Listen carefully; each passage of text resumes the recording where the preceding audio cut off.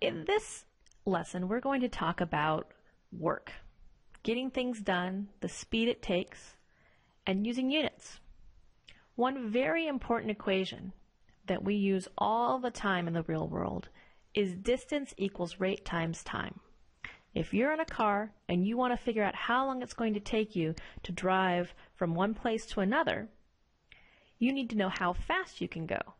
Once you know how fast and how far, you can figure out how long. Or if you know how fast you were going and you know how long it took you to get there, you can figure out how far you went. If you know how long you drove for and how far you went, you can use that to figure out how fast you were going. All of these questions are answered by the same equation. Distance equals rate times time. If you know any two of these, then you can find out the third. The time is how long.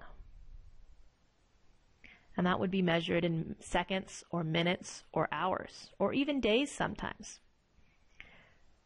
The distance is how far. That can be measured in miles or kilometers or feet or inches, some measurement of length. The third one is the rate, and that is a division of how far divided by how long, whatever our units happen to be. But that's how you find the rate. In our first example, we're going to be looking at a walker versus a runner. We're going to substitute the walker's distance and time to solve for the rate of speed. Let's imagine that we have a 50-foot course laid out, and you're going to take turns tracking each other to see how long it takes you to walk or run that course. If our distance is 50 feet, and let's say it takes a walker 12 seconds, our time is 12 seconds. To walk that distance, we can take these values and substitute them into this equation to find our rate. The distance is 50 feet. We don't know our rate, that's our variable. And our time is 12 seconds. We want to know how fast in feet per second that our walker went. So we're going to take, and in order to find our rate, we're going to divide both sides by 12 seconds. Dividing is the inverse of multiplying. When we divide 12 seconds by 12 seconds, they cancel out to be 1. And if we do 12 seconds on this side, we end up with our rate units being feet per second. So R is going to be 50 feet divided by 12 seconds. 50 feet divided by 12 seconds is 4 1/1600 feet per second. That means in 1 second, this person can walk 4 and a little bit feet, just a little bit more than 4 feet. Now let's look at what happens when someone runs that same distance. Our distance is still 50 feet. Our time this time, let's say that it is 8 seconds. Someone can run that distance of 50 feet in 8 seconds. We have the same equation. Distance equals rate times time. Make a guess. Do you think that it's going to be a faster rate or a slower rate? Let's find out. 50 feet equals our rate times our time, 8 seconds. We divide both sides by 8 seconds.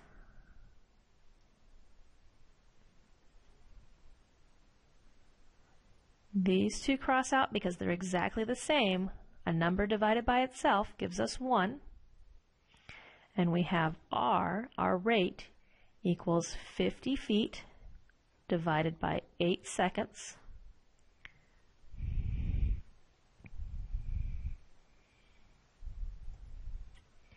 Which gives us 6 25 feet per second. The rate for our runner was 6 1/4 feet in 1 second. The rate for our walker was a little more than 4 feet in 1 second.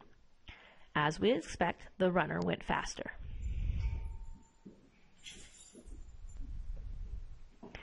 Here's another example.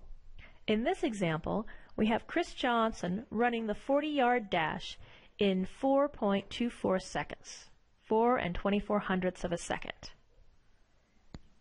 40 yards in 4 24 of a second. What is the rate of speed?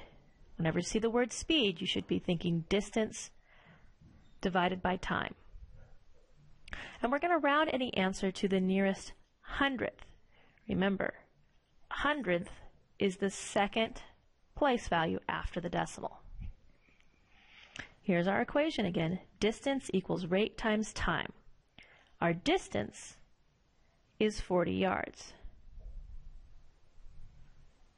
We don't know our rate, that's what we're going to find. And we know our time is 4 24 of a second. In order to find this value, again, we need to divide by 4 24 of a second. Those cross out to be 1 because they're exactly the same, and we're dividing. We're also going to divide this side by 4 24 of a second. That's going to give us a rate of yards per second. So rate equals 40 yards divided by 4 24 seconds. And that gives us a rate of 9 4.339. We're rounding to the nearest hundredth. So this is where we want to end up. We need to look at this value. If it's greater than 4, so 5 and above, we'll round up to the next number. If it's less than 5, then we'll keep it at this number. Since 3 is less than 5, we're going to round this to 9 43 yards per second. That's really, really fast. If you imagine 9 yards, that's almost the distance on a football field between the 20th yard and the 30th yard. Or, if you want to think about it in feet, that's more than 27 feet in just 1 second.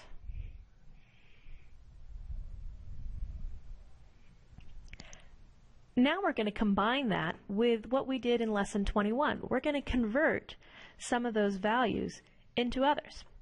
We know that the runner went 9 43 yards per second.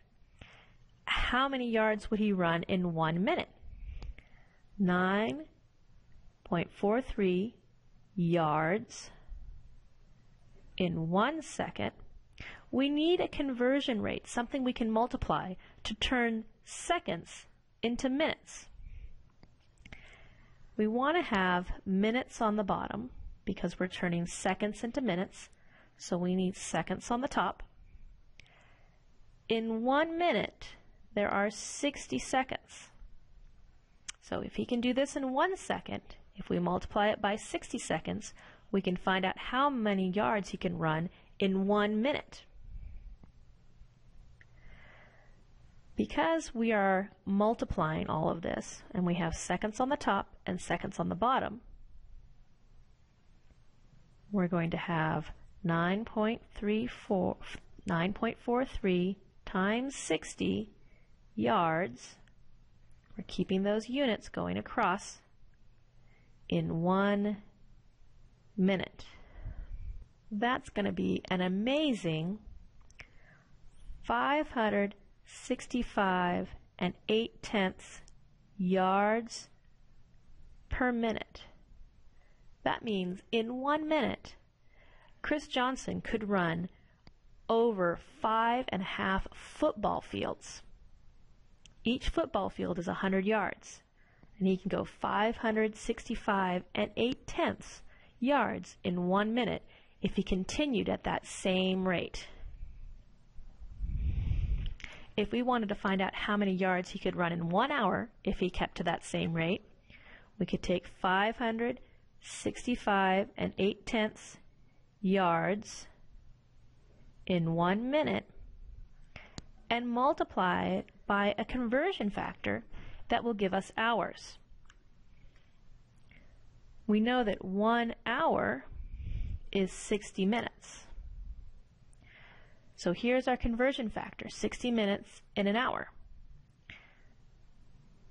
So we're going to multiply 565 and 8/10 times 60, and we're left with yards because the minutes on the top and the minutes on the bottom, because we're only multiplying and dividing, cancel out, and we get just yards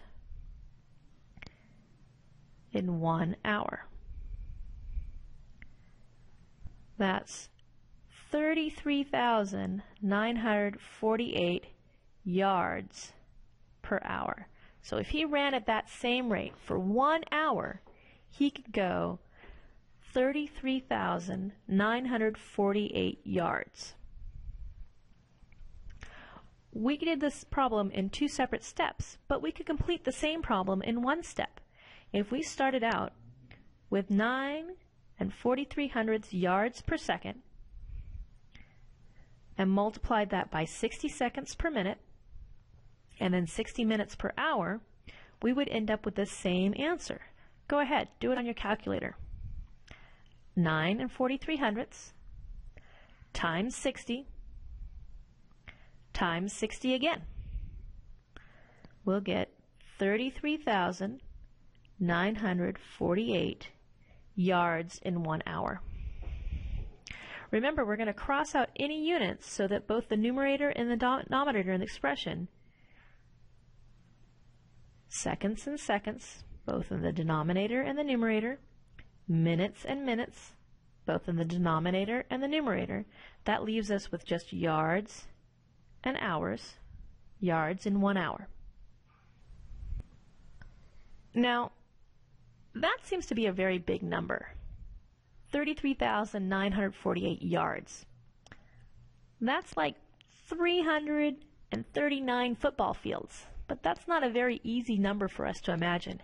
If we can convert it into miles in an hour, that would be something we could understand. If we take 33,948 yards in 1 hour, and we want to convert that to miles per hour. We want to convert that to a number of miles per hour. We need a conversion rate that will turn yards into miles. We need to know how many yards there are in 1 mile. So this time, our number is going to be on the bottom. There are 1,760 yards in 1 mile. So this time, we're going to end up dividing instead of multiplying. We're going to take 33,948 and we're going to divide it by 1,760. And we're going to get 19 29/100 miles per hour. So we know that this Chris Johnson person, when he ran the 40-yard dash, was running almost 20 miles per hour during those 40 yards. If he kept it up for a whole hour, he could go a little over 19 miles.